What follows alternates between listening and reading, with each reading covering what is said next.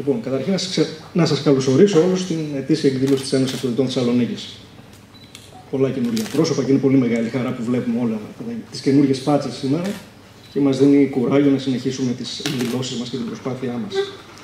Εγώ δεν θα σας καθυστερήσω πολύ, θα κάνω μια μικρή ιστορική αναδρομή στην Ένωση Αυτοδυτών Θεσσαλονίκης για αυτούς που δεν γνωρίζουν ακριβώς τι ακριβώς κάνουμε και ποιοι είμαστε. Και μετά θα συνεχίσουμε με την ουσία της εκδήλωσης και τον κύριο Marroni. Η Ένωση Αυτοδυτών Θεσσαλονίκης ιδρύθηκε τον Απρίλιο του 1982 και αποτελεί ουσιαστικά την πρώτη προσπάθεια οργάνωσης των ερασιτεχνών αυτοδυτών. Προτεργάτες της κίνησης αυτής ήταν οι ελάχιστοι ερασιτέχνες αυτοδύτες της Θεσσαλονίκης, αλλά από τις αρχές της δεκαετίας του 1990 μέχρι και το 2007 η Ένωση είχε παραμείνει ανενεργή. Οι προσωπικές υποχρεώσεις και οι αντίξωες συνθήκες που αντιμετώπιζαν οι ερασιτέχνες αυτοδύτες αποτέλεσαν κάποιες από τις κύριες αιτίες οργανοποίησης. Με τον καιρό, πολλές από τις δυσκολίες που αντιμετώπιζαν έπαψαν να υφίστανται, καθώς άρχισαν να δραστηριοποιούνται στον χώρο καταρτισμένοι επαγγελματίες εκπαιδευτές και να εφαρμόζονται σύγχρονα εκπαιδευτικά προγράμματα, παράλληλα με τη βελτίωση της νομοθεσίας. Αποτέλεσμα, οι ερασιτέχνες αυτοδύτες να πληθαίνουν. Τα παραπάνω δεδομένα αποτέλεσαν μερικούς από τους βασικούς λόγους για τους οποίους η Ένωση Αυτοδυτών Θεσσαλονίκης ενεργοποιήθηκε εκ νέου. Έτσι και πάλι, ερασιτέχνες, με όλη τη σημασία του όρου, αυτοδύτες με αναρρύθμιτες κατά τα άλλα διαφορές, αλλά με κοινό το ενδιαφέρον και την αγάπη για το υγρό στοιχείο και την κατάδυση, αναβιώσαμε την Ένωση Αυτοδυτών Θεσσαλονίκης. Διατηρώντας την ιστορική ονομασία, με εναρμονισμένο καταστατικό στα νέα νομοθετικά πλαίσια, η Ένωση Αυτοδυτών Θεσσαλονίκης ξεκίνησε τις δραστηριότητες το Φεβρουάριο του 2007. Η ΕΑΘ προωθεί την ανάπτυξη της ερασιτεχνικής αυτόνομης κατάδυσης με έμφαση στην ασφάλεια και με ευαισθησία στην προστασία του θαλάσσιου περιβάλλοντος. Παράλληλα, αποτελεί περιβάλλον διασύνδεσης, ενημέρωσης των αυτοδυτών και προσφέρει εθελοντικά τη συσσωρευμένη γνώση και εμπειρία των μελών της, τόσο στην κοινότητα των ερασιτεχνών αυτοδυτών, όσο και στους σχετικούς φορείς. Η ανάγκη των ερασιτεχνών αυτοδυτών να μοιραστούν την αγάπη τους για τη θάλασσα διαμόρφωσε τους στόχους της ΕΑΘ. Η ΕΑΘ έχει ως κύριο στόχο την προώθηση της ερασιτεχνικής αυτόνομης κατάδυσης στη Θεσσαλονίκη και στην ευρύτερη περιοχή της Βόρειας Ελλάδας. Παράλληλα, διατηρεί το ενδιαφέρον της για τις εθελοντικές δραστηριότητες κοινοφιλούς χαρακτήρα, όπως είναι η προστασία του θαλάσσιου περιβάλλοντος και η παροχή υποστήριξης σε περιπτώσεις έκτακτης ανάγκης. Οι επιμέρους σκοποί της ΕΑΘ περιλαμβάνουν την ανάπτυξη και διάδοση της κατάδυσης, την προάσκηση των δικαιωμάτων των ερασιτεχνών αυτοδυτών στην άσκηση υποβρυχίων δραστηριοτήτων αναψυχής, τη συνεχή ενημέρωση και επιμόρφωση των μελών του συλλόγου πάνω σε θέματα που αφορούν την τεχνική, την ασφάλεια, τον εξοπλισμό της αυτόνομης κατάδυσης, την αναβάθμιση της εκπαίδευσης και των παρεχόμενων υπηρεσιών στους ερασιτέχνες αυτοδύτες σε συνεργασία με τους επαγγελματίες εκπαιδευτές. Από τους σκοπούς και τους στόχους της ΕΑΘ προκύπτουν και οι δράσεις του συλλόγου μας. Έτσι, οργανώνουμε ομαδικές καταδυτικές εξορμήσεις εντός και εκτός Ελλάδας, εκπαιδευτικά σχολεία για τον εμπλουτισμό και τη βελτίωση των καταδυτικών γνώσεων, παρέχουμε στα μέλη μας τη δυνατότητα εξάσκησης βασικών καταδυτικών ασκήσεων σε ελεγχόμενο χώρο πισίνας συνήθως, διοργανώνουμε δωρεάν για τα μέλη ετήσια σεμινάρια πρώτων βοηθειών σε συνεργασία με τον Ερυθρό Σταυρό και τον ΙΚΑΒ, οργανώνουμε ετήσιες ομιλίες ευρύτερου καταδυτικού ενδιαφέροντος. Με οδηγό την ευαισθησία και την προστασία του θαλάσσιου περιβάλλοντος, οργανώνουμε και συμμετέχουμε σε καθαρισμούς ακτών και ερυθρών, οργανώνουμε και συμμετέχουμε σε διαγωνισμούς υποβρύχης φωτογραφίας. Συμμετέχουμε σε ομάδες επίσης εργασίας υπό την αιγίδα του Υπουργείου Πολιτισμού με στόχο τη βελτίωση του νομοθετικού πλαισίου των καταδύσεων στην Ελλάδα. Επίσης, συμμετέχουμε στο σχεδιασμό της τοπικής αυτοδιοίκησης για την αντιμετώπιση εκτάκτων αναγκών και φυσικών καταστροφών. Στόχος μας για το άμεσο μέλλον είναι η συνέχιση και ο εμπλουτισμός όλων των δραστηριοτήτων μας, η προσέλκυση και η ενεργή συμμετοχή νέων αυτοδυτών με το ίδιο πάθος για τη θάλασσα και την κατάδυση και τη δημιουργία μέσω αυτού μια μεγάλη καταδυτικής παρέας. Όλα τα μέλη και οι φίλοι της ΕΑΘ έχουν τη δυνατότητα να επικοινωνούν μεταξύ τους μέσω της ιστοσελίδας και του φόρουμ του Συλλόγου. Σε γενικές γραμμές, για να συνοψίσουμε, η ΕΑΘ είναι μια παρέα φίλων του βυθού που έχει σαν σκοπό τη διάδοση και την ανάπτυξη της κατάδυσης, μια παρέα ανθρώπων με τερόκλητη κουλτούρα, αλλά μεγάλη συνοχή στην ευαισθησία προς το βυθό, το υδάτινο περιβάλλον και τις δραστηριότητες που αφορούν.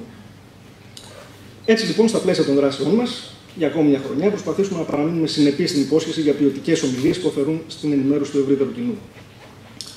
Αφορμή για τη σημερινή εκδήλωση ήταν η μετά από πρόσκληση του κυρίου Μεσημέρη συνεργασία μας με τη Μονάδα Υπερβαρικής Ιατρικής του Νοσοκομείου Αγίος Παύλος και το Αριστοτέλειο Πανεπιστήμιο Θεσσαλονίκης. Σε αυτό το σημείο θέλω να ευχαριστήσω θερμά τον κύριο Μεσημέρη, τον Διευθυντή της Μονάδας Υπερβαρικής Ιατρικής του Αγίου Παύλου, αλλά και ιδρυτικούς τελέχους και πρώτου Πρόεδρου της ΕΑΘ το 1982. Η συμπεράσταση, η εμπιστοσύνη και η άμερη βοήθεια που μας έχει δώσει όλα αυτά τα χρόνια είναι πραγματικά εξαιρετική. Να ευχαριστήσω τον κύριο Καραπάντσιο, από το τμήμα Χημείας του Αριστοτέλειου Πανεπιστημίου Θεσσαλονίκης για τη στήριξή του και ηθική και υλική για τη σημερινή εκδήλωση. Φυσικά το Δήμο Θεσσαλονίκης που μας παραχώρησε την αίθουσα. Το Κηλικείο που μας άφησε να κλέψουμε σε εισαγωγικά λίγο ίντερνετ για να έχουμε live streaming όλης της εκδήλωσης. Μια και το ενδιαφέρον για να παρακολουθήσουν και από την Αθήνα φίλοι και από άλλες πόλεις ήταν έντονο. Και τέλος, να ευχαριστήσω τον κεντρικό μας οργανωτή, τον δόκτωρα Marroni, για την αποδοχή της πρόσκλησης μας, τον ενθουσιασμό που έδειξε και αντιμετώπισε αυτή την εκδήλωση. Ο κύριος Καραπάνσιος θα ήθελα να κάνει ένα μικρό χαιρετισμό. Κύριος Καραπάνσιος.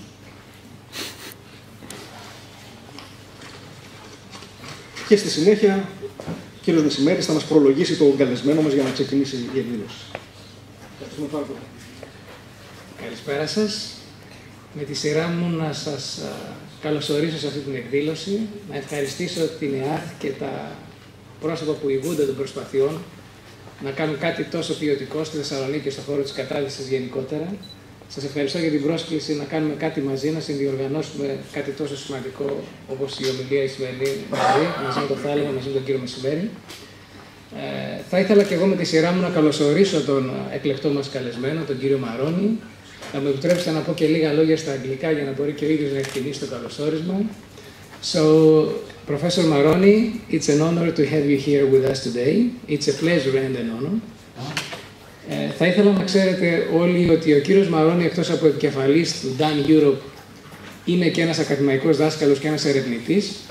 Και αυτές τις ιδιότητες, ειδικά αυτές τις ιδιότητες, είναι που θέλαμε στο Πανεπιστήμιο Θεσσαλονίκη να συζητήσουμε μαζί του, να δούμε τι προοπτικές υπάρχουν σε επίπεδο ακαδημαϊκό, σε επίπεδο δηλαδή σπουδών μεταπτυχιακών, σε επίπεδο ερευνητικό, σε επίπεδο ανάπτυξης της καταδυτικής έρευνας. So, Professor Marroni is also here not representing Dan Europe, but is also an academic teacher and a researcher. And this capacity of Professor Marroni we try to exploit, we try to discuss with, try to find ways to do something together with Dan Europe and with other European universities. Θα ήθελα και πάλι να ευχαριστήσω όλους όσους σκέφτηκαν και όλους όσους υλοποίησαν τη σημερινή εκδήλωση και όλους εσάς βεβαίως για το ενδιαφέρον σας να είστε εδώ σήμερα.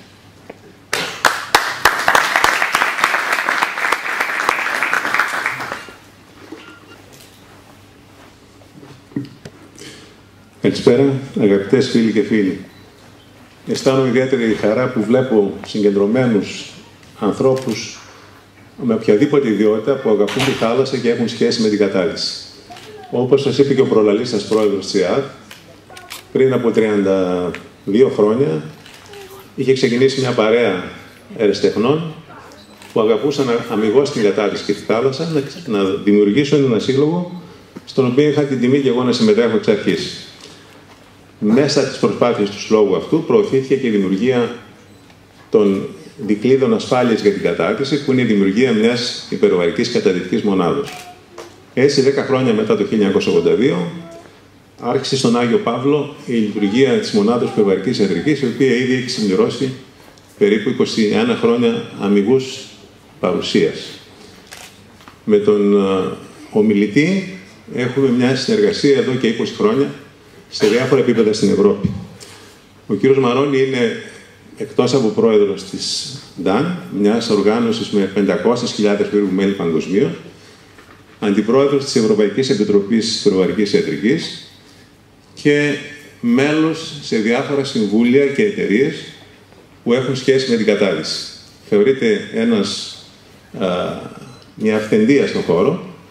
Και η παρουσία του στη Θεσσαλονίκη έχει σκοπό όχι μόνο τη συνεργασία με τη μονάδα και την έρευνα που διεξάγουμε μαζί με τον κύριο Καραπάνση και το Αριστοτέλειο Πανεπιστήμιο, αλλά πλέον τη δημιουργία αμοιβών σχέσεων όσον αφορά την έρευνα και την εκπαίδευση.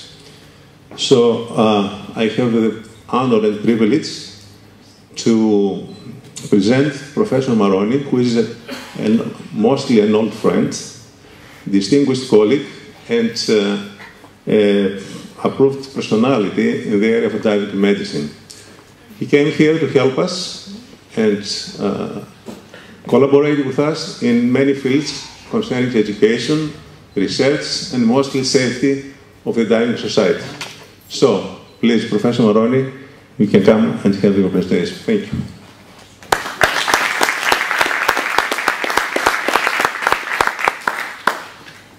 Kalispera, and that's all my Greek. The other Greek I can speak is ancient Greek, and the last time I read it was 50 years ago when I came out of high school. But I did study it, and I can still read it. It's a great honor. It's a great honor to be here. Not only because Theo is a very good old friend of mine, but because I'm not here to help, I'm here to collaborate. You don't need help. You are an authority in diving and hyperbaric medicine, and after all, this is where the first known diver in history was born. If we all remember Alessandro's enterprise in the belly.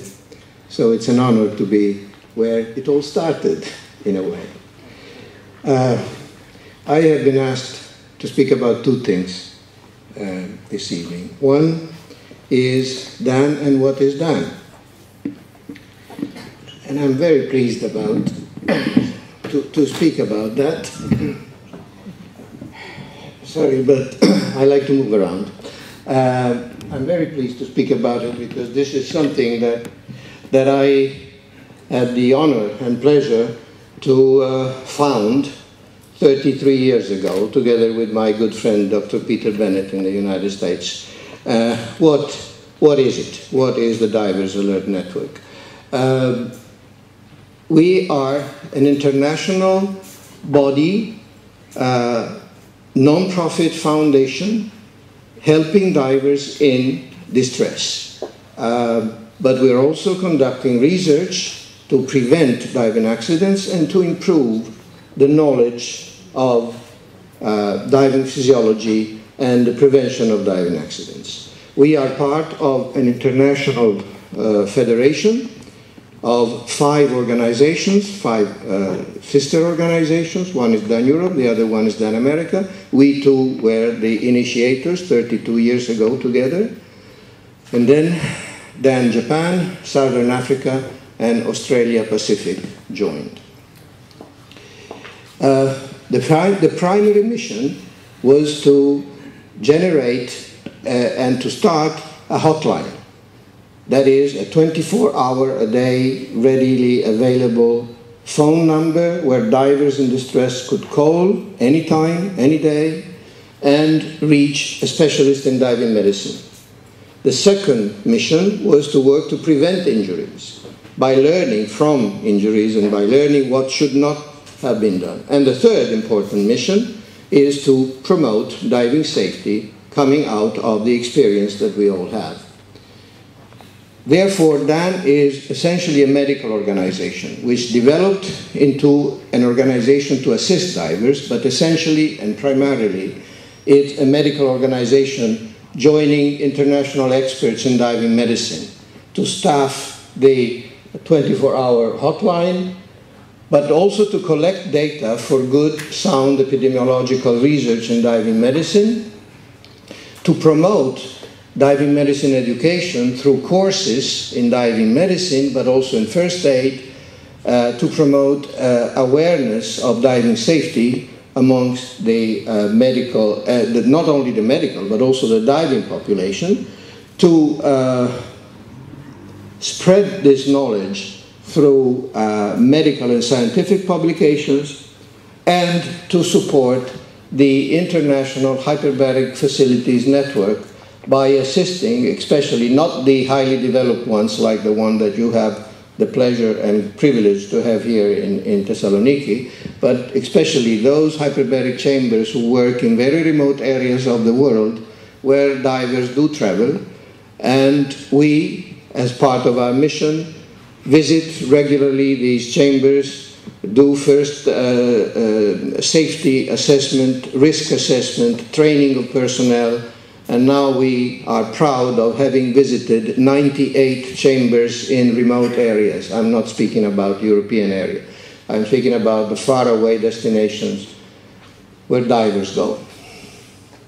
As I said, one of our primary missions is also to conduct research, because out of research comes safety and knowledge, and out of knowledge comes education, and then again safety. We study mostly anything that involves diving physiology. Therefore, we are very active, and my second presentation will deal with that, in, for example, decompression modalities, decompression algorithms, the safety of decompression, the safety of flying after diving. We are presently studying the possibility for divers with disabilities, such as diabetes, for example, to dive safely. We have just patented an in-water, real-time blood glucose monitor that the diver can look at on his dive computer while actually having an interstitial glucose monitor on his own. We did a very long and successful study on patent foramen ovale and diving, and there's a book that we published. This is a Dan book, and many other things. Just to tell you what we are in now, we are even trying to analyze if there is a genetic predisposition to certain diving diseases, and we are finding out that certain genetic polymorphism, that certain genes are connected with certain problems. But the thing I'm most proud of in terms of research is the fact that we are doing research with the help of divers. We are not doing research in a laboratory. We are not doing research not only in a laboratory. We're not doing research in an ivory tower of 2 or 3 scientists. Without the help of divers, collecting dives, sending their experience, sending their questionnaires, sending their dive profiles, and being ready to participate in field research camps, we could not have collected as many as almost 250,000 dive profiles, complete with questionnaires, Doppler study, electronic dive profile, anamnesis and history of whatever happened all over the world.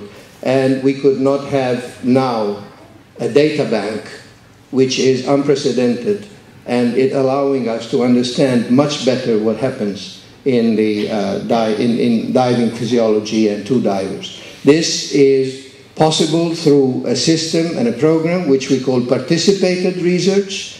I have been happy to see that now it is a recognized modality of research. It's called citizen science. It is applicable to archaeology, for example. It's applicable to marine biology and to many other things where data collection is the most important thing. Whereas data interpretation is left to the scientist, but data collection is something that anybody with good training can do. And for example, we are training divers to use Doppler probes and to record precordial Doppler sounds, that is, monitoring bubbles. We are even training divers to do cardioechography. I know that there is a cardiologist here and a cardioechographer, and probably he would be scandalized, but effective in reality, Doppler is music and echography is photography. What makes the change is the interpretation of the signal, and that needs a specialist. But taking the picture and recording the music is another story, and by using divers to help us in doing that, we have the numbers. And everybody knows that unless you have numbers, you cannot do epidemiology. You cannot understand what happens, because small numbers is no data, no certainty. Large number is more safety and more secure data. So this is something we are pretty proud of. Another part of our mission is assuring safety, and safety is also done by secondary prevention.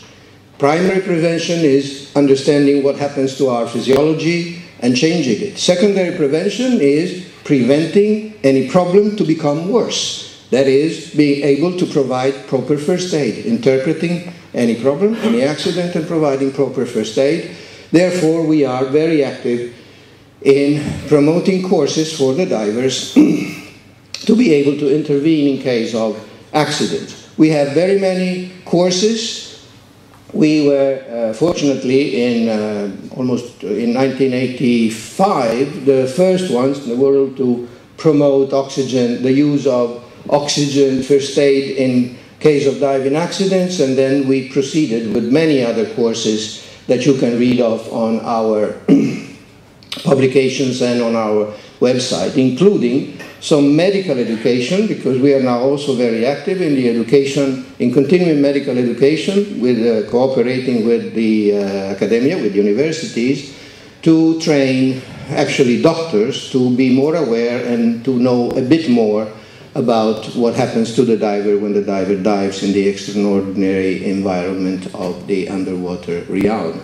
Therefore, we have courses in diving medicine. And we also cooperate with emergency medical services worldwide. By joining DAN, anybody can join the experience, which comes from a large group. Now worldwide, we are way over 350,000 members, so there are over 350,000 members who join us, who help us, and who help us helping divers. This is what we do for them.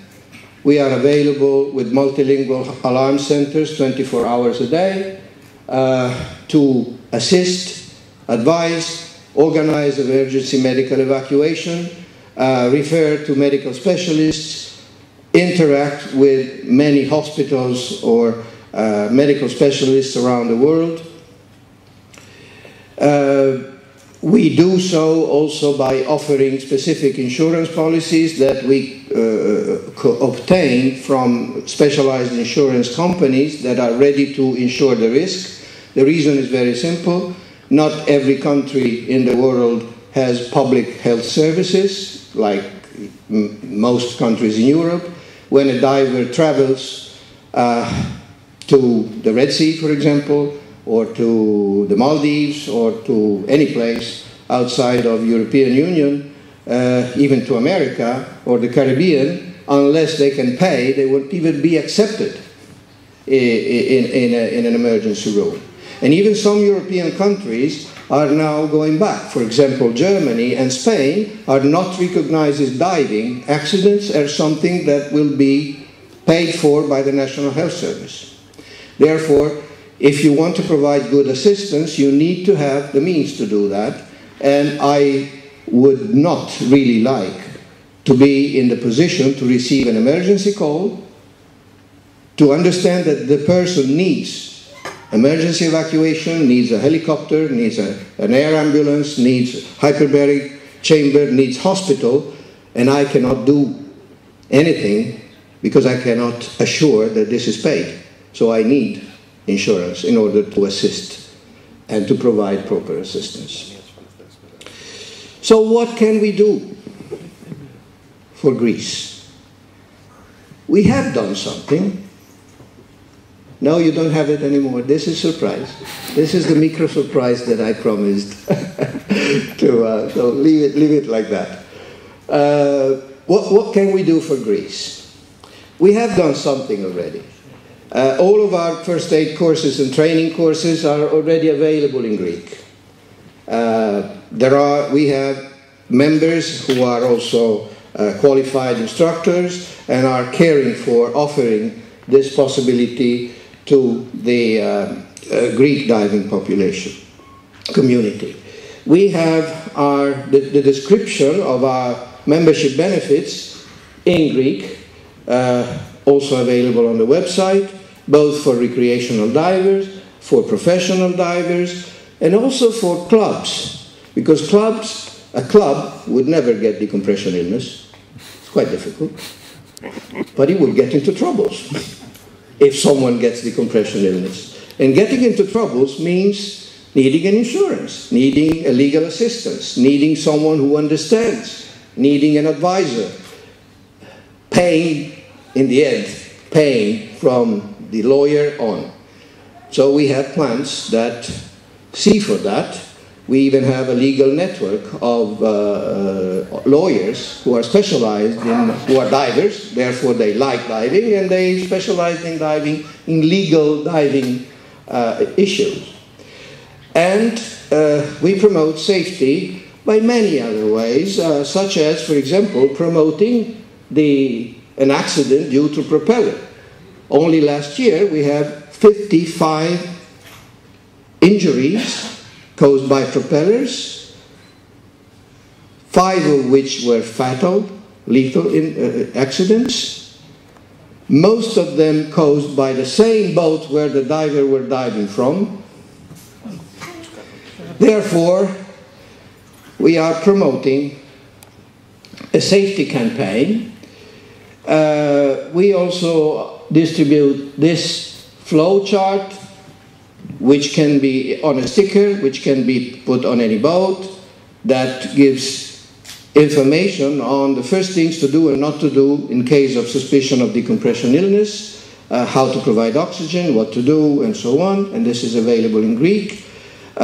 We are publishing these very simple, common sense safety rules for diving. They are available on our website. And in order to avoid people to be sliced by propellers, we produced this sort of sticker that is followed by a campaign that is available on our publications and website.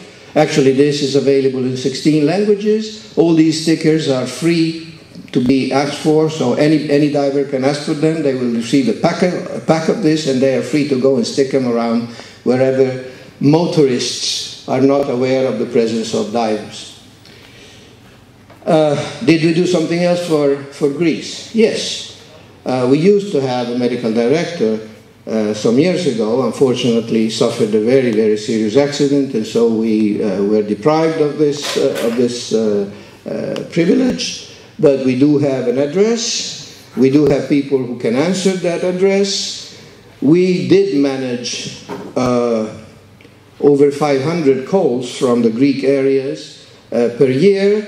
Both dealing with emergencies or with simple medical info line or with questions about membership and insurance. And we have an active first aid educator in the southern, in Rhodos, who is also taking care of the development of our programs in Italy. In Greece, sorry. What can we do more? We now need a new office. We now need a new representation, someone who would be taking care of the diving community that want to know more and to participate more, especially for research, for example, or for training. Where could it be? Could it be in Thessaloniki? Why not? I would say yes, Thessaloniki, because Thessaloniki is the place where you have the most completely diving-oriented and specialized hyperbaric facility. I was so pleased yesterday when I visited the facility, which I knew already, to see how Dr. Mesimeris is so foreseeing to have availability of artificial breathing mixtures to treat even difficult cases with the most modern tables and modalities. This is not common. The vast majority of hyperbaric facilities all over Europe do not have that, which means that Dr. Mesimeris is not only a very qualified hyperbaric physician, but is also a diving doctor. And this is what you need. So actually, and this chamber is by far one of the best chambers that you can expect over here in Europe. So why not Thessaloniki? I am desperately trying to convince him, which is something that I tried to do already 20 years ago, but he was very stubborn and he said, no, no, no, no. And so I had to go elsewhere.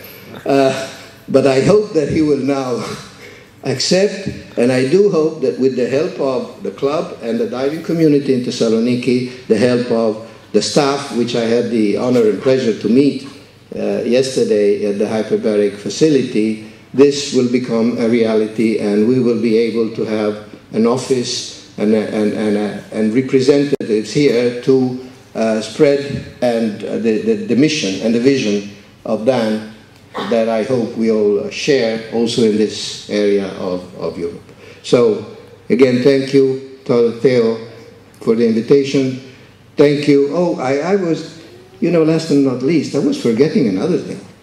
You know that, probably you know, that here in Thessaloniki at the university you have one of the laboratories that is doing an extremely innovative research in the prevention of diving decompression diseases. Did you know that? I'm very surprised because he spoke to you here. It's Professor Karapansos. He's doing something which is not done any other place in the world. And I'm very, very jealous and very curious and very willing to participate in that. There are so many assets here to start and promoting further development in diving medicine and physiology that it would be. No, I can't see how it will not go. So I really hope it will go, and thank you again. So, shall I give on? Very good.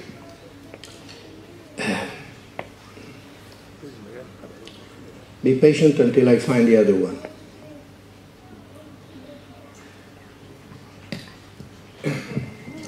So, after telling you what Dan is, I will show you the result, one of the results of what I call the participated research. So what we could do with the participation of and with the active cooperation of the divers. We started this laboratory, Dive Europe Diving Safety Lab. What is it? It's a longitudinal prospective data collection system that uses divers sending all the dive profiles, a very complete questionnaire, together with many times also physiological data such as Doppler monitoring and so on, to a central database to be included in a large database that allows for comparison, statistical study, epidemiological study. This relates to real dives, not to laboratory dives. So it monitors what the divers really do every day, every time they dive. So it's reality. It's not a lab dive. It's not a guided dive. The data are inserted in the database for epidemiological analysis. We extracted a few thousands of these dives to compare them with one of the most adopted and known decompression algorithms used nowadays, which is the Bullman Zurich 16 model, which stands for 16 tissues with half times. And we analyzed the results of the electronic dive profile and the supersaturation that the tissues had reached with the allowed maximum supersaturation according to the model. You know what supersaturation is. You know that you have to respect certain stops in order not to become too saturated and not to bubble. And that is the so-called M value. M stands for maximum. So it's the maximum value of nitrogen you can tolerate in your bodies. There is, I don't know how many of you are technical divers or decompression divers, but there is a parameter which is called gradient factor, which is the ratio, the relationship between what you have in your tissues and the maximum you can have. If you have equal to the maximum, your gradient factor will be 1. If you have less than the maximum, your gradient factor will be less than 1, 0.8, 0.7, so 70%, something like this. If you are over 1, you are beyond over safety. You would need decompression because you can tolerate 100% saturation maximum according to that value. And we studied over these few thousand dives the incidence of decompression illness to see when it happened according to the algorithm and the decompression model. We extracted 40,339,944 dives, which were made by 82% by males and 18% by females. The depth range was very, very variable, 5 meters to 192 in technical diving. The average depth of all these 40,000 dives was more or less 30 meters. So the distribution of age ranged from 11 to 80, with an average age of 37.6 which happens to be the average age of the average diver now. The average age of the diving population has been increasing, and now we are approaching 40 years. Most of these divers dived with air. A few dived with nitrox. Some with trimix, and for some it was not declared, but we assume it was air. 6,000 of these 40,000 dives were also analyzed by Doppler, and this is a very large number. I don't know if you know that the Bullman model, which you use, or even the American Navy model, a workman model, decompression models, were validated with less than 2,000 dives. So having 6,000 Dopplers over 40,000 dives is a significant number. 15% Doppler recording of such a large number is good. What happens of bubbles? So what are the results of these things that were possible due to the cooperation of divers that, as we like to say, donated their dives to research? We understood that most divers are actually bubbling after the dive. That bubbles do not form immediately upon surfacing, that is, probably do not even form significantly during ascent.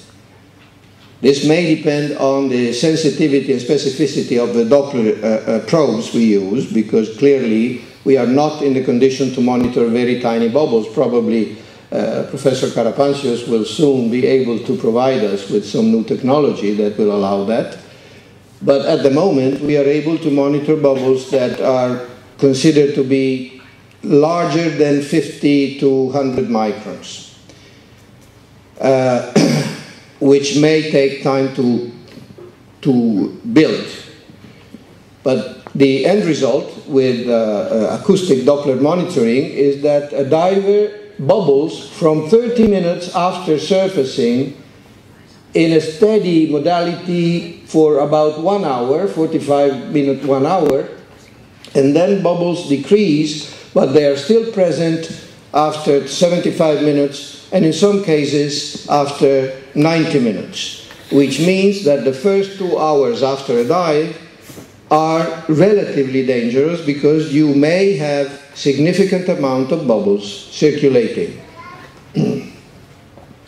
There is no big difference between the amount of bubbles circulating after 30 minutes and 45 minutes. So the 30 to 45 minute period after a dive is a critical time where no diver should make significant efforts, where no breath hold diving should be done, where no consecutive, no repetitive dive should be done unless taking heavy measures, because there are already many bubbles circulating, and that would mean an additional risk. I know that many divers say, I dive with the RGBM bubble model, and the other ones say, I dive with Bullman model and with the bubble model or with the deterministic model. So we said, okay, which one is the best? No one is the best, they're just the same. The incidence of problems in decompression illness was exactly the same, as you can see, between the two models. And the rest, 9%, were using tables. So actually, the two current decompression algorithms, which are the most common ones, have more or less the same incidence of problems. And we are talking about 181 accidents, so it's not a small number. But when we analyze the gradient factor, and I remind you what the gradient factor is the ratio between what you have in your tissues, the nitrogen or the inert gas you have in your tissues, and the maximum value that would represent safety. Maximum value is here, 100, 1. This is over, so this would be an unsafe dive, a decompression dive. If you don't decompress, you end up right here, and you have too much gas and too many bubbles around. one would suppose that if this is the maximum tolerable, if you are below this, you are safe. And this is what your diving tables and your diving computers tell you. So why 60% of decompression illness happens after normal dives? After dives that were considered safe and not needing any decompression? Clearly there is something that needs to be revised. When we looked at 181 accidents out of 40,000 dives, which is the average incidence of decompression illness, we were very surprised by seeing that only very few were above gradient factor 1. In other words, the minority of decompression accidents could be expected.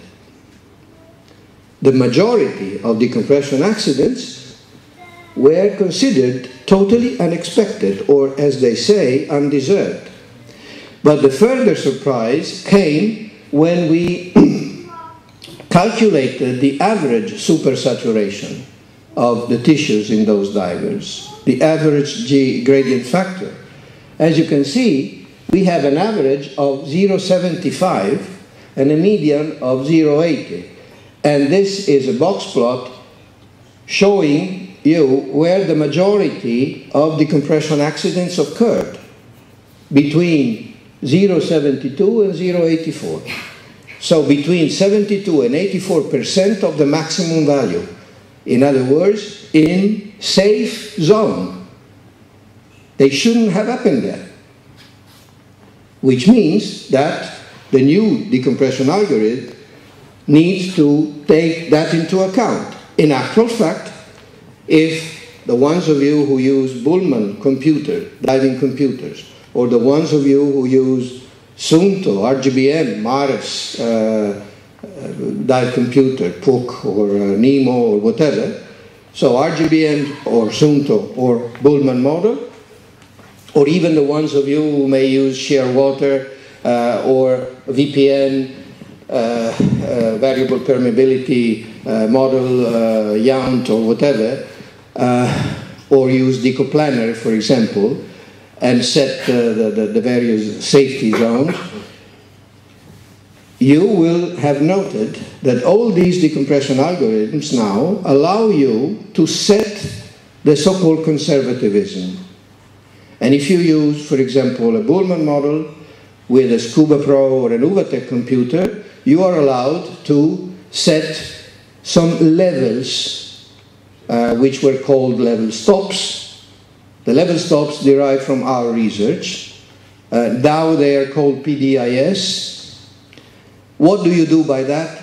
You actually reduce the gradient factor high. For those of you who are expert in advanced diving, you are reducing high when you don't want to go out of the water. You are reducing gradient factor low when you want to lower your first stop. But this is gradient factor high, so the maximum supersaturation attained by the diver. So by using PDIS, for example, level 5, you reduce gradient factor high and you decrease the time or increase the stop, the safety stop. By using, for example, RGBM with Vinke 2, that is the second release of the RGBM, you will be allowed to include a deep stop, a 2.5-minute deep stop, and an extra additional safety made of two things. One, age over 40, even if you're not, and the other one is altitude diving. Because these reduce gradient factors. And in actual fact, these methods reduce bubble production after a dive. It's also very nice that Bruce Vinke adopted this modality, so we are quite proud that we could contribute to this with our study. What is then the take-home message? If you use the old system, be aware that whenever you go over 80% of the maximum admitted, you are in a gray area, in a risk zone. Therefore, you should compute your diving if you're using, for example, standard unmodified tables or a standard non-conservatism-based computer, make sure that if you go over 80%, you may be in a relatively risk zone. But the other surprise came when we analyzed the 40,000 dives, which is 40,000 divers having made those dives, real divers. And when we put them in a multivariate analysis and calculated the quintiles and the percentiles, this is the surprise. Look what little percentage approached or went over the 1 GF factor, that is the complete saturation. A minority of divers went there. The vast majority of divers dive very conservatively. They never even reached 80%. 80% of the dives were even below 50% maximum supersaturation. Look at here. 80% of the divers were here.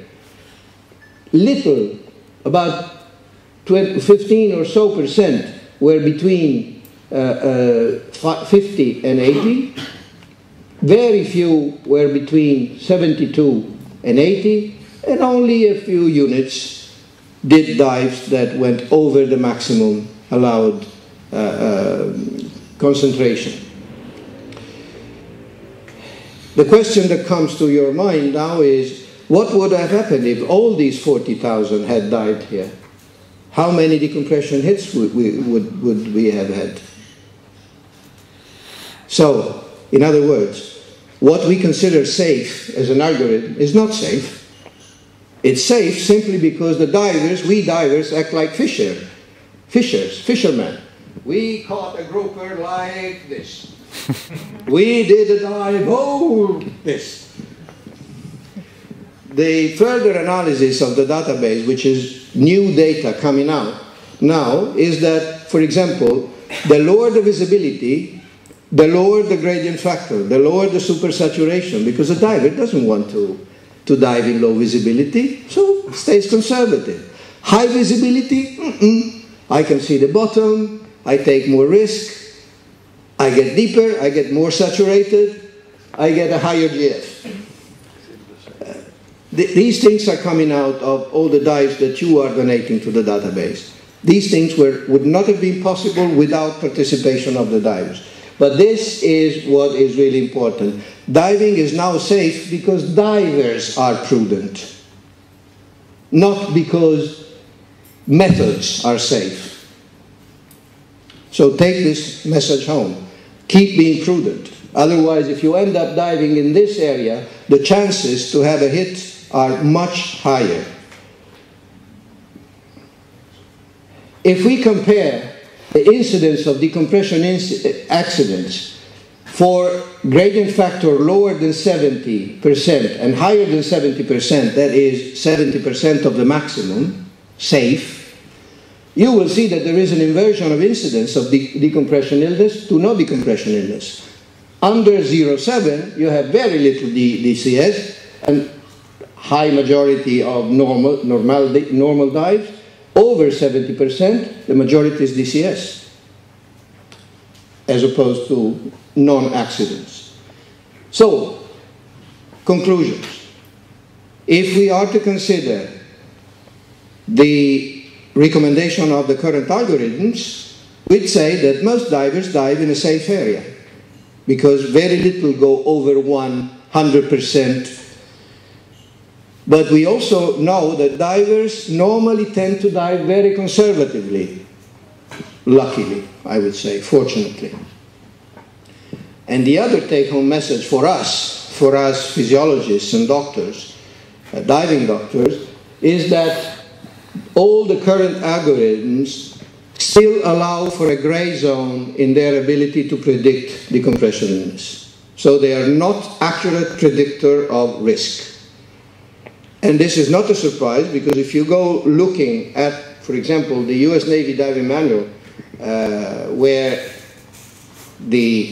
most of the decompression models refer to, because the deterministic decompression models such as Bullman originally have been elaborated in their initial formula by a naval officer, workman of the U.S. Navy, and are published in the U.S. Navy Diving Manual. If you read carefully the U.S. Navy Diving Manual, you will see that they report an incidence of decompression accidents when respecting the tables, which is over 6%, which is obviously probably tolerable for a military diver, even if now, even in the military, I don't think that injuring a diver is something accepted, but we are probably tolerable for military diver in high-risk missions, but they are definitely not tolerable for a recreational diver. Would you agree? So this is no surprise. This is no surprise that the current algorithms show a gray zone. But this is the first time, to my knowledge, that it could be demonstrated with an epidemiologically valid study with large data.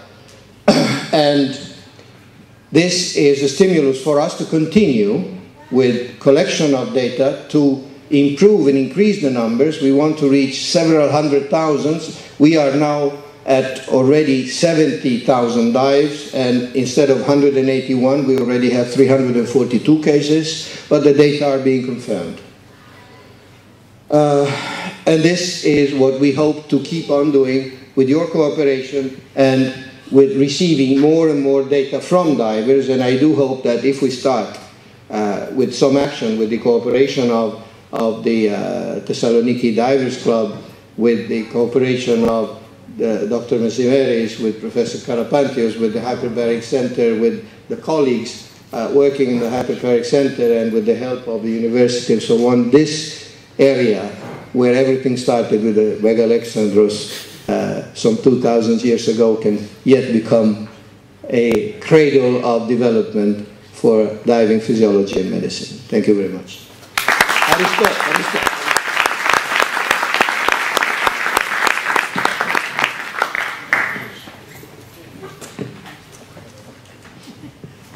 Dr. Marroni, have you heard of a diving action strategy called ratio deco? Called what? Ratio deco. Yes. Yes. What are your thoughts about this strategy? It has some reason. If well applied, it's relatively safe because it's quite conservative. And it has to be because it goes by memory, by the way. So yes, it's no problem. It's one of the models that we are considering and studying, actually. I can't tell you much more. I know the... unfortunately, I also know some accidents out of that. But it has a reason. It has some logics behind it. It goes along similar pathways of evaluation of the maximum supersaturation that you're going to tolerate, especially according to the length, you know, that the duration of the dive and the possible compartments that you are going to interest. Yes, it is. But it's essentially a deterministic method. It's not a bubble-based method. So it's based on determination of the maximum attained supersaturation, and then you go. Thank you very much.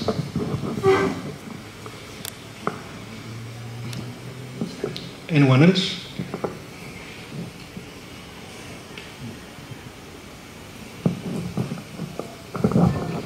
Sandro, make a quick question. What do you propose about the philosophy of the deep stops concerning the new approach to this matter, according to your experience, of course? Deep decompression stops, of course. You're talking about deep diving or recreational diving? No, I'm talking about recreational diving, at less, not exaggerating, the 40 meters. Okay. 588. Well, I have some slides, but I can talk about it.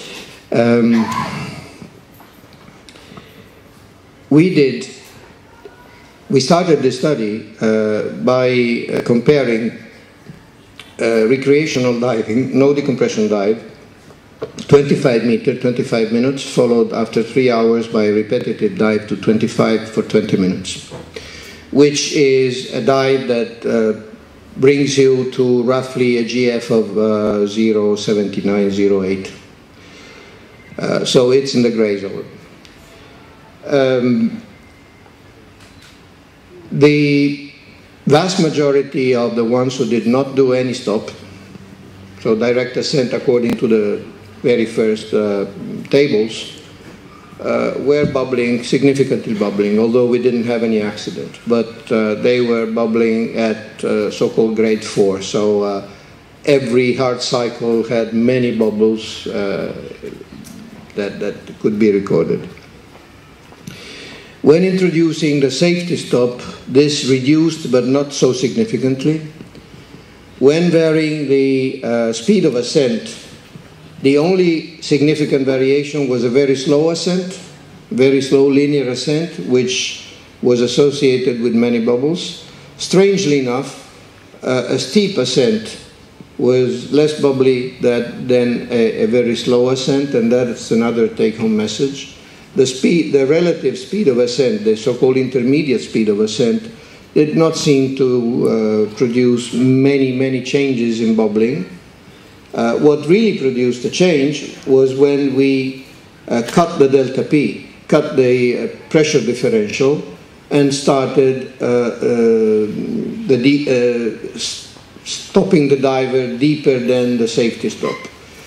We started with halving the depth, then we halved the absolute pressure, but there's always a 5 meter differential.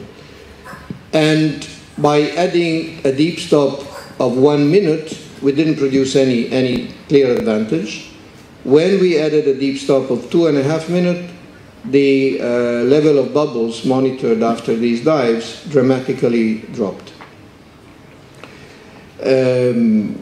both at half the depth and half the absolute pressure.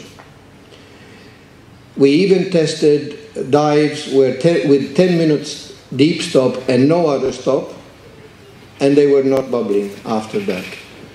In the end, we tested also dives from 18, because there's no reason to do a deep stop after an 18-meter dive. It's at safety stop level.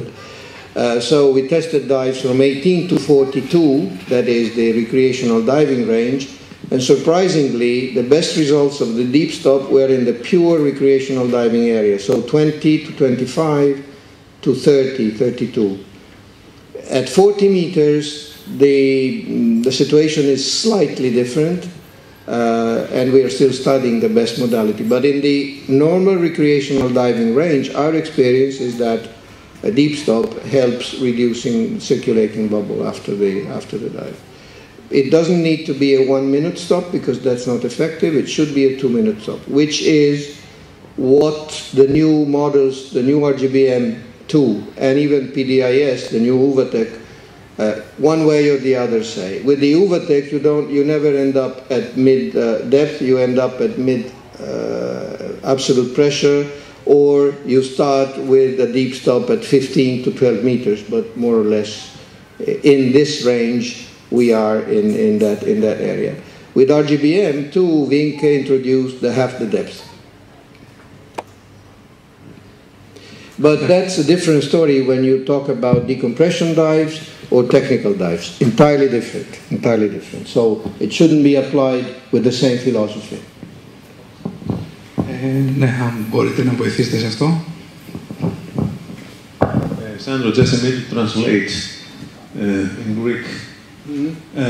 Η ερώτηση που έκανε στον κύριο Μαρρόνι είναι κατά πόσον υπέρ των βαθύτερων στόχων από συμπίεσης σε μια ραστική βουτιά υποτίθεται που είναι μέχρι τα 30-35 μέτρα. Σύμφωνα με την εμπειρία των μοντέλων τόσο των πειραματικών όσο και των κλινικών που έχουν καταγραφεί, προτείνει ένα μοντέλο είτε λόγω αναλογίας με ποίηση, είτε λόγω αναλογίας με βάθος, περίπου στα μισά, με ένα στόπ που δεν θα είναι πάνω από 2-2,5 λεπτά, ώστε να μπορέσει να μην προβλεφθεί χρόνος επιπλέον κορεσμού των ιστών. Άρα Υπάρχει μια διαφοροποίηση ως τα κλασικά μοντέλα που έχουν τα 9-6-3 μέτρα, ώστε να μπορεί κάποιος να έχει ένα βαθύτερο, ένα ασφαλέστερο σημείο συγκριτικά με τη σχέση που έδειξε πριν κορεσμού των ιστών.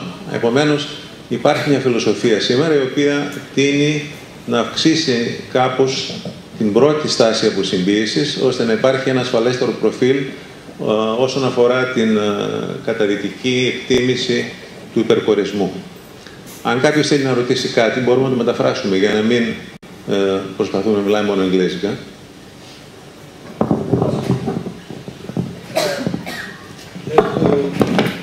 Show the data, but visually probably it's clearer. So we're talking about dives between 18 and 30 meters, 32.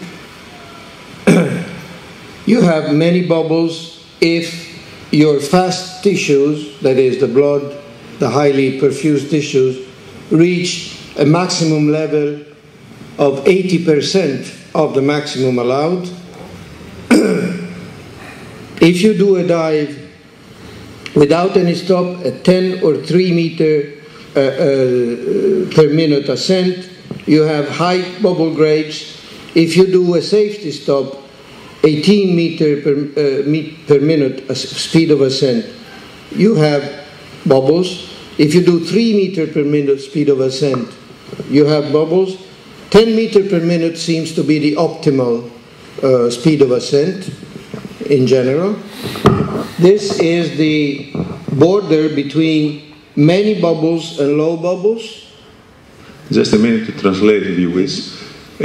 Ο Δ. Marroni εδώ μας δείχνει ότι σημασία για την παραγωγή φυσαλίδων έχει η ταχύτητα με την οποία ένας δίτης επιστρέφει στην επιφάνεια μετά μια αερασταγική κατάδυση μέχρι τα 30-35 μέτρα, στην οποία βλέπουμε ότι ανάλογα με το stop και ανάλογα με την ταχύτητα ανόδου, η ταχύτητα περίπου των 10 μέτρων ήταν αυτή που δεν επιβάρυνε, δεν προκάλεσε δηλαδή αύξηση του υπερκορεσμού, οπότε είχαμε ένα low bubble gradient, για ένα χαμηλό δηλαδή βαθμό φυσαλίδων, ώστε να είναι ασφαλέστερη η κατάδυση. And this is what you get if you add a deep stop in these recreational dives. As you see, again, with 10 meters per minute you have the best results. Even with the others you have good results. But definitely the amount of bubbles after these dives drop down.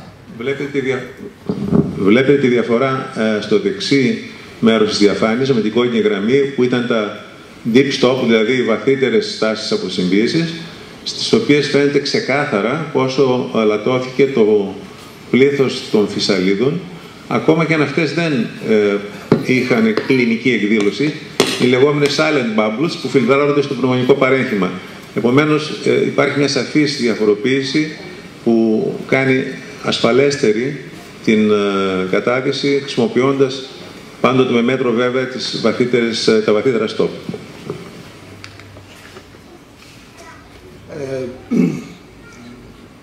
This is difference between the length of deep stop. The best length was 2.5 minutes, deep stop. With 10 minutes, you reduced the bubbles, but you still have some bubbles. With 2 minutes, you still have a little too many high-grade bubbles. Look at with 1 minute what happened. It's almost like a linear ascent, very slow. So again, the good old golden rule, 10 meters per minute, is still valid. It's much better. You know the history of the 18 meters per minute? It's not scientific. 60 foot, 60 seconds, it's easy to follow on your watch. 60 foot per minute, 60 seconds, easy. That's it. Only that. No science. Εδώ ο Σάντρο μας έδειξε ότι το χρονικό διάστημα αυτών των stop είναι που καθορίζει κατά πόσο είναι plus, είναι συν ή μείον η χρήση των βαθιών stop. Επομένως, ο χρόνος έχει σημασία, που πρέπει είτε να είναι λίγο μεγαλύτερος από το 1,5-2 λεπτά, είτε μικρότερος από το επόμενο διάστημα, ώστε να μην κορεστούν οι ιστοί ακόμα και σε αυτό το βάθος το βαθαίο stop. Γιατί και στο βάθος, στα deep stop, συνεχίζει να φορτώνει το ιστός με το κύμα του κορεσμού, ανεξάρτητα αν έχει μειωθεί 1/2 τουλάχιστον η σχέση της πίεσης.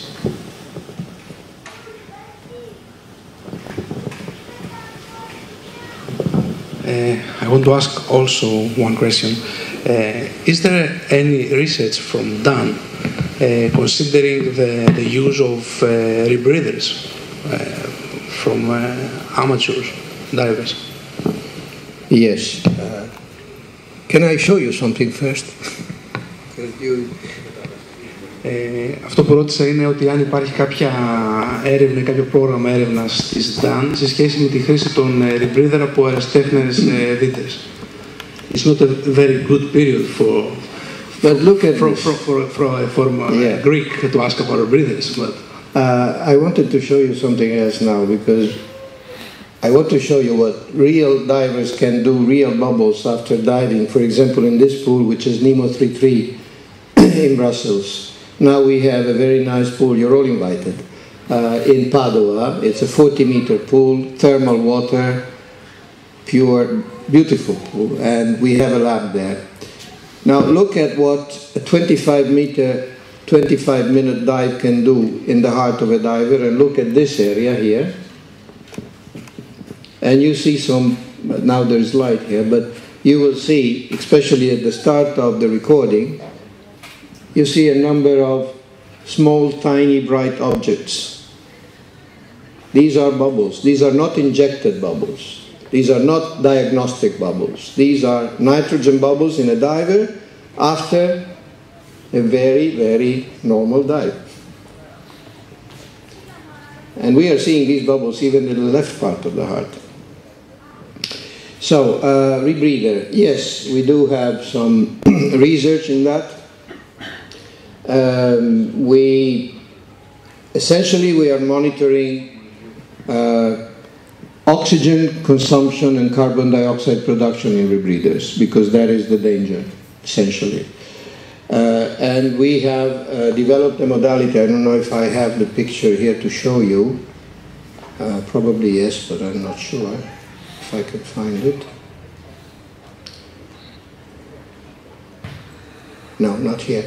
Anyway, we have developed a sensor, infrared sensor that goes in the mouthpiece of the rebreather circuit, of the loop, and we can monitor heart rate, oxygen consumption, carbon dioxide production, therefore also effort, oxygen use of the diver, because the main risk of rebreather, as you will know, is not only decompression illness, but it's essentially carbon dioxide accumulation, and the vast majority of rebreathers' fatalities were actually carbon dioxide fatalities.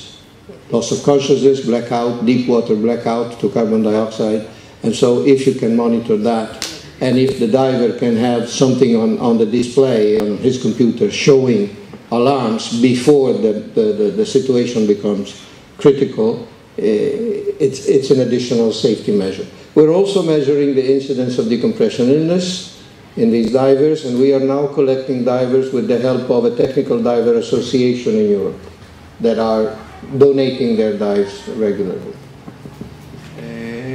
Αν θυμάμαι όλη την απάντηση ακριβώς, υπάρχει αυτή τη στιγμή μια έρευνα της DAN με την βοήθεια ενός σένσορα στο σημείο εισόδου των αερίων στους rebreathers που μετράει κυρίως το διοξείδιο του άνθρακα. Ο κύριος παράγοντας ατυχημάτων στους rebreathers είναι η εισπνοή μεγάλης ποσότητας, η αύξηση του ποσοστού διοξειδίου του άνθρακα στο αέριο. Και σε αυτό το τομέα υπάρχει συνεργασία με μια υπηρεσία τεχνικής κατάρτισης, αν θυμάμαι καλά, που προχωράει την έρευνα. Yes, repetitive dives, very interesting question. Let me see if I have something to show you. Here, yeah. Now,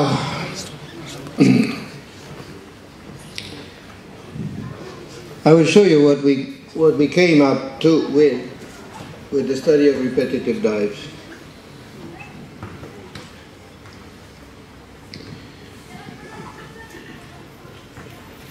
And I will help myself with this. As I told you, we do research camps. And during these research camps, with the help of divers, and maybe we will be able to organize a research camp here in Khalkidiki, which I would love to visit, by the way. What we do, we ask divers to do their dives, and when they come up, we monitor the divers, and we do a lot of things, including, for example, measuring hematocrit, that is the viscosity of blood, measuring the density of urine to measure their dehydration. This is hematocrit. We also, well, this you have seen. We do pulmonary echography to see what the lung stress is, and we do bioimpedance measurement so that we can see what the distribution of fluid is. From all that, we can get some data. And for example, these are data coming after a one-day research camp where we had 90 divers diving from 40 to 120 meters, and we measured hematocrit and blood concentration. And we had a very nice surprise, because we thought, as everybody thinks, that diving is dehydrating. So we should have a dehydrated diver after the first dive. And the hematocrit, which is a sign of hydration or dehydration of the blood, should be high. There should be more cells and less fluid, because diving makes you pee. It's the pee effect of diving, okay? But that is a surprise. We found a low hematocrit after the first dive. Why? Because diving makes you lose water, not gain water. So we monitored what happened of the hematocrit in the surface interval between the two dives.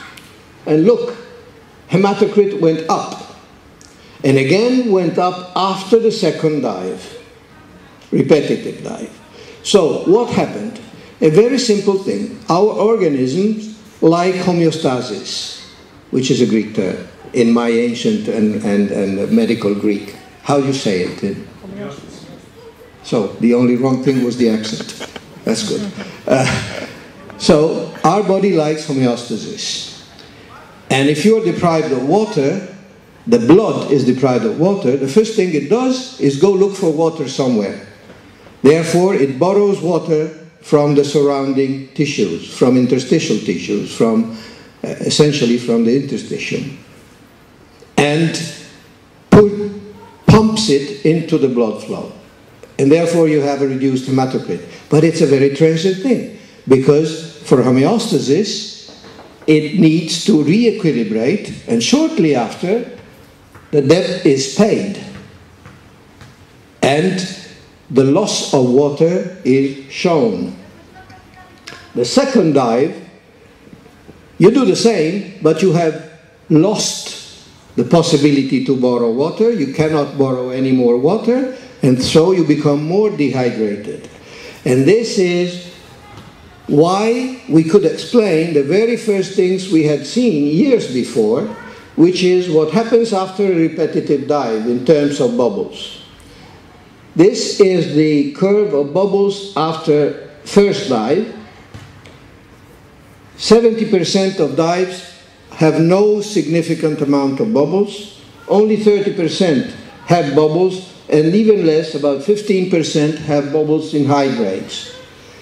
When you analyze repetitive dives only, the proportion is reversed. The minority of repetitive dives have no bubble. The majority of repetitive dives have very many bubbles. And we think that this is also linked to hydration and dehydration, because there is a physical force in nature which is called surface tension. Surface tension is what keeps together the soap bubbles. And the smaller the bubble, the higher the surface tension, the higher the pressure. So a small bubble, pressure on the bubble that keeps the bubble together. Large bubble, no pressure, bubble explodes. But if we look at the surface tension of our body, fluids, and we measure the surface tension of urine, we see that the surface tension of urine is very similar to the surface tension of blood and plasma. And if we analyze the urine and we try to see what surface tension we have in very diluted, very hydrated urine or very concentrated urine, a dehydrated person, we see that the surface tension of a dehydrated person is low and the surface tension of a hydrated person is very high. If you have high surface tension, there is a force that prevents the bubble from growing. So another thing that helps you. And this is the reason why hyperhydration is one of the most important preventive factors in preventing bubbling. This is a dive, 45 meter, 20 minutes, which we did with military divers, the French divers. This is a study that we did with the French Navy. And this is the difference between normal hydrated and hyperhydrated, not even dehydrated. This is the bubble production of normal hydrated military divers of the French Navy, and this is the bubble production, almost none, for when they were hyperhydrated. How do you hyperhydrate a diver? Very simple. Water, not immediately, because if you load yourself with water, with a bolus of water, you will pee immediately. But if you drink, say, 200 mils every 15 minutes and keep on going, this water will distribute in your tissues before going out. And so you will be a little hyperhydrated, and this is a good protection factor, especially to answer our friend's question, especially for repetitive dives, because repetitive dives are at more risk of bubbling for the reasons that I showed you.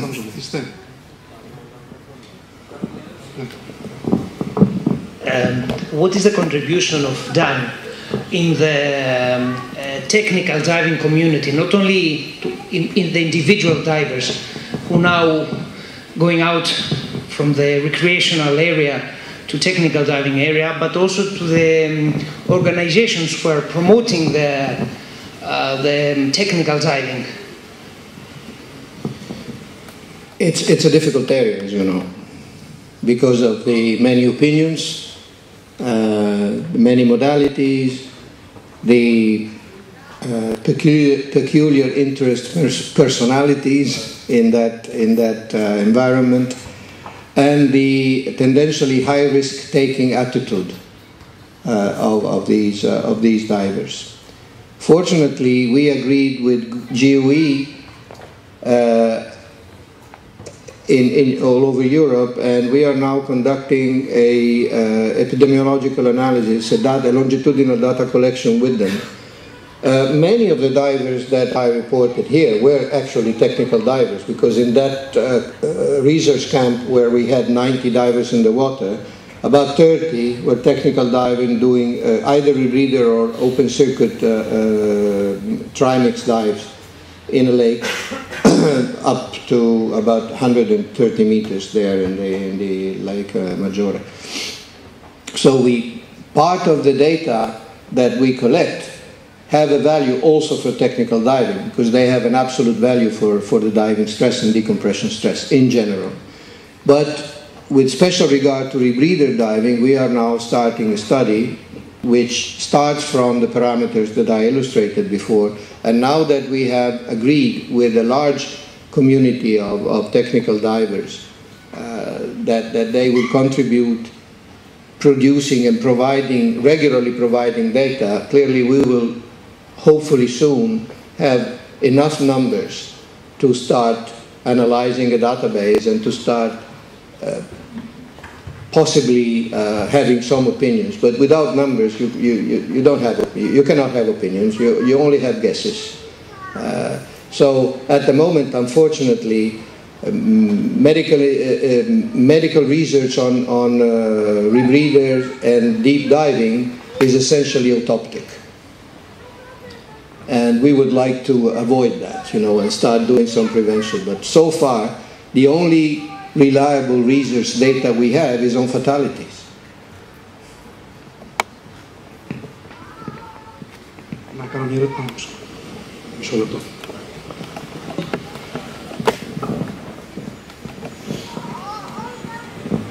Why don't you give your statistics to computer manufacturers?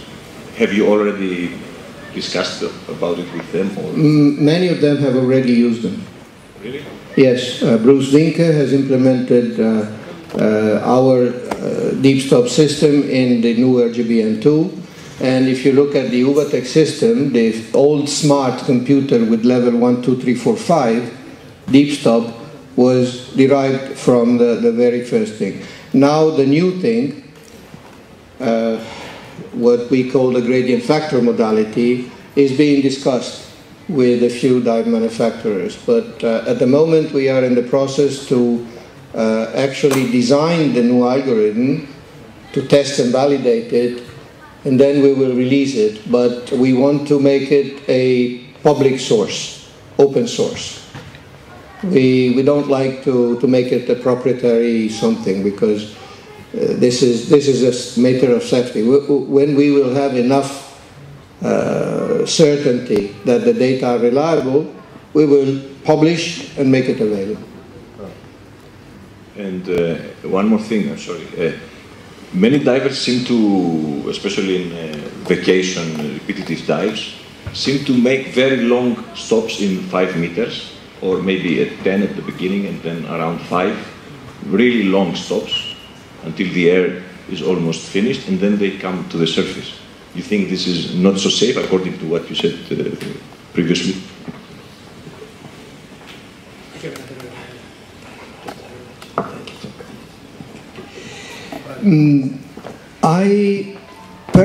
I think that it's useless, but not dangerous, if it's kept in the 3 to 5 meter area. Because at that stage, if you have done a deep stop, you have gotten rid of many bubbles. If you didn't, the main effect of the safety stop has been attained in the first 3 to 5 minutes. After that, the supersaturation of slow tissues that you may risk is negligible. So it's essentially useless, but it's fun. So why not? Κάποια άλλη ερώτηση? Μισό λεπτό.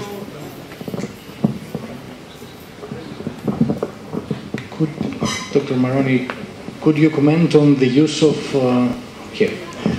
opening the oxygen window as a useful strategy for lowering bubble production? Definitely, it's a major issue. Major issue. Opening the oxygen window is something that we are seeing, for example, and we think that is the mechanism underneath that issue. We are seeing in this.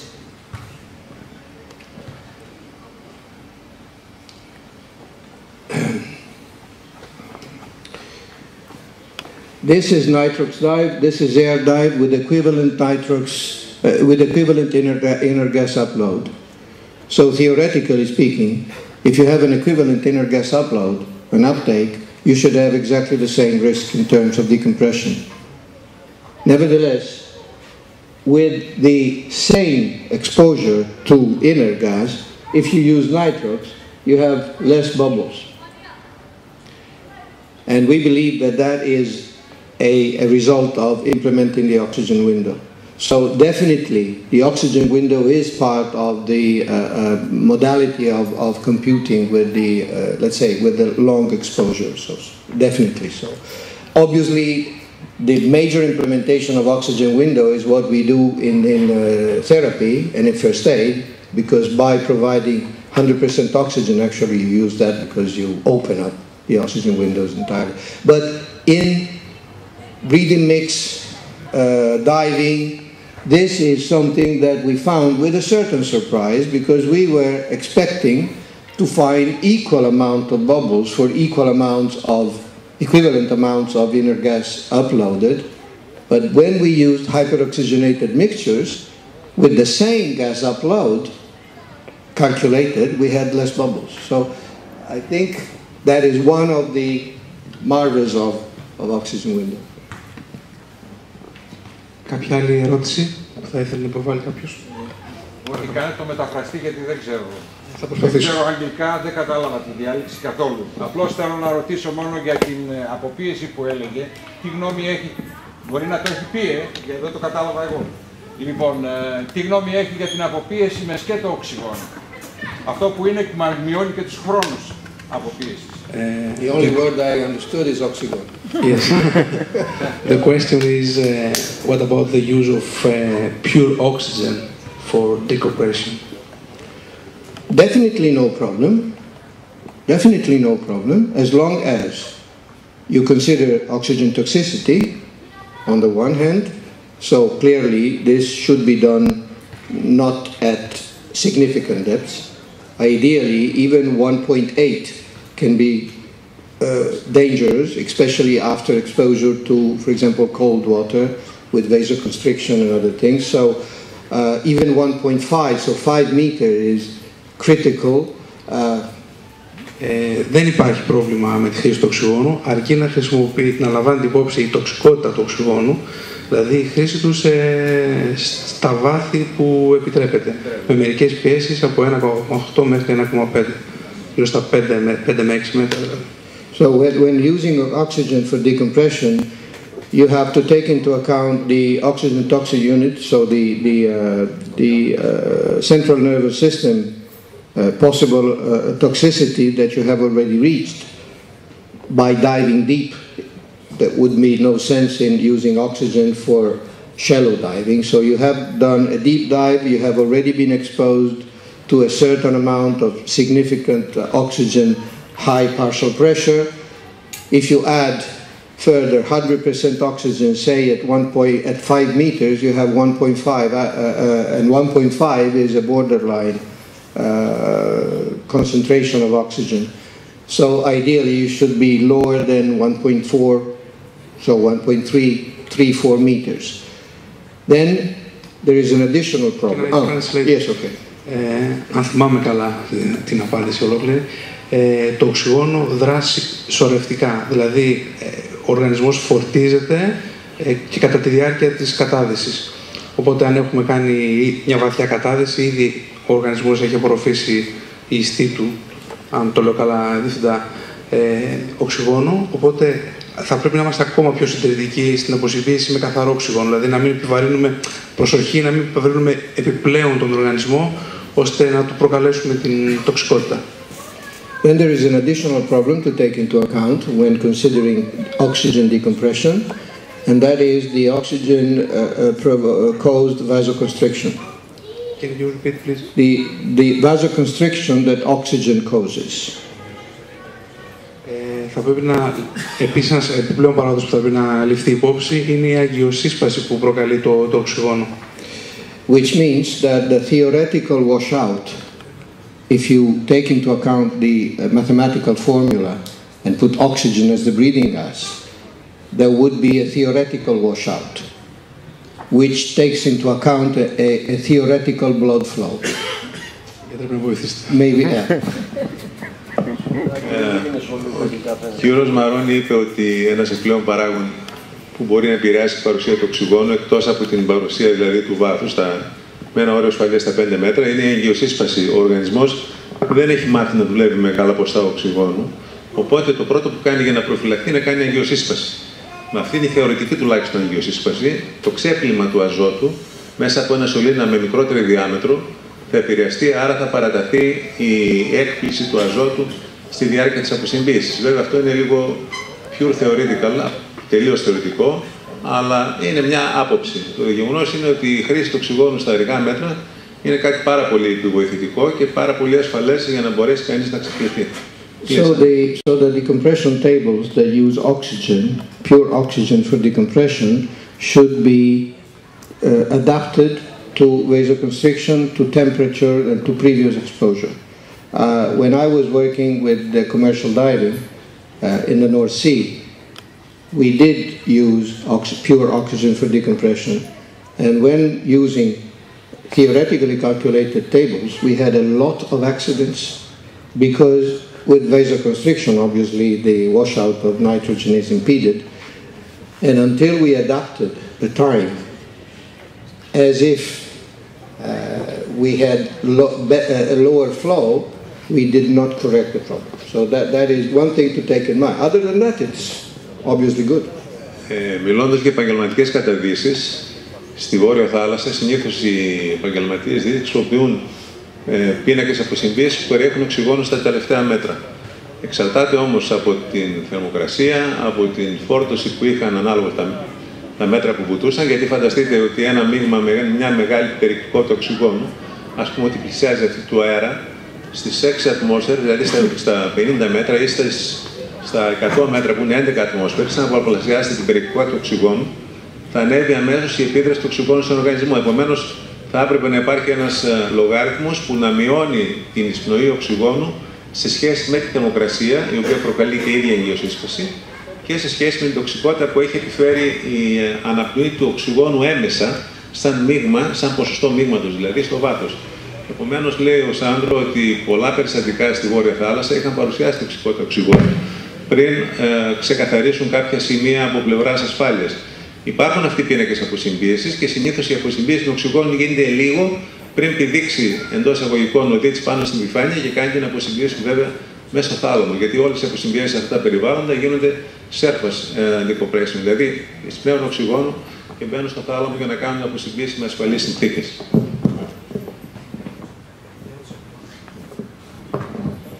There's another question from the internet because your speech is live to the internet. So the question is there an affection of smoking to diving, and what a diver must consider? Smoking. There is no scientific data about that, number one. Number two, there is some unproven, not evidence, but data that suggests that there may be a higher susceptibility to decompression illness. This was a rumor, something that was feared, but so far there is no real evidence that there is such a correlation.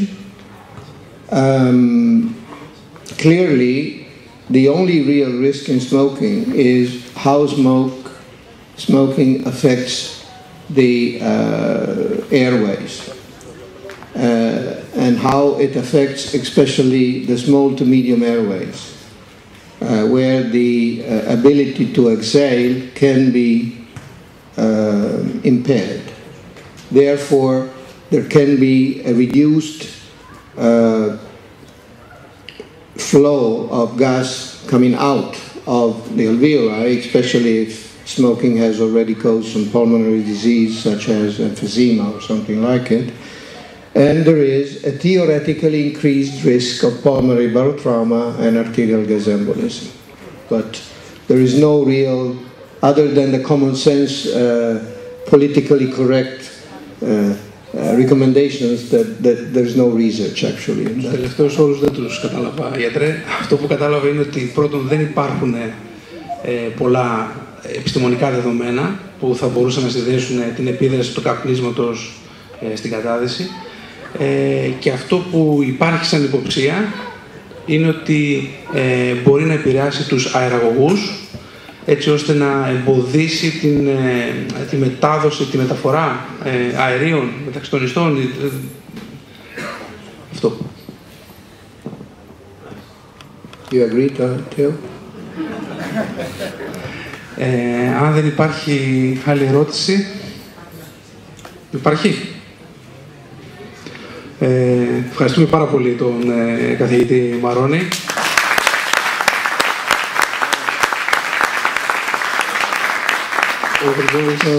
Can I say ευχαριστώ? Ευχαριστώ. Παρακαλούμε πάρα πολύ. How to say many times? Πολύ ευχαριστώ. Πολύ. Ευχαριστώ πολύ. Πάρα πολύ. I have to go to my Greek again. Huh?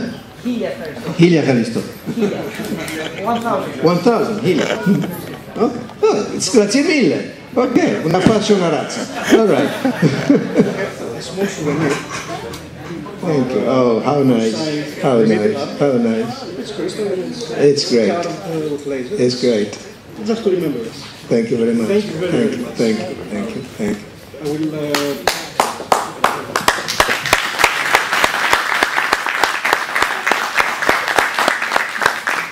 EasyJet will love it.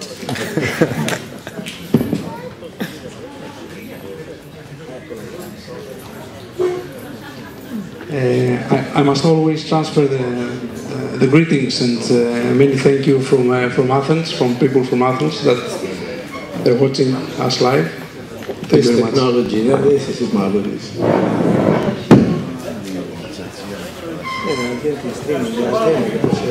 Ευχαριστούμε πάρα πολύ. Thank you very much again. Χίλια ευχαριστώ.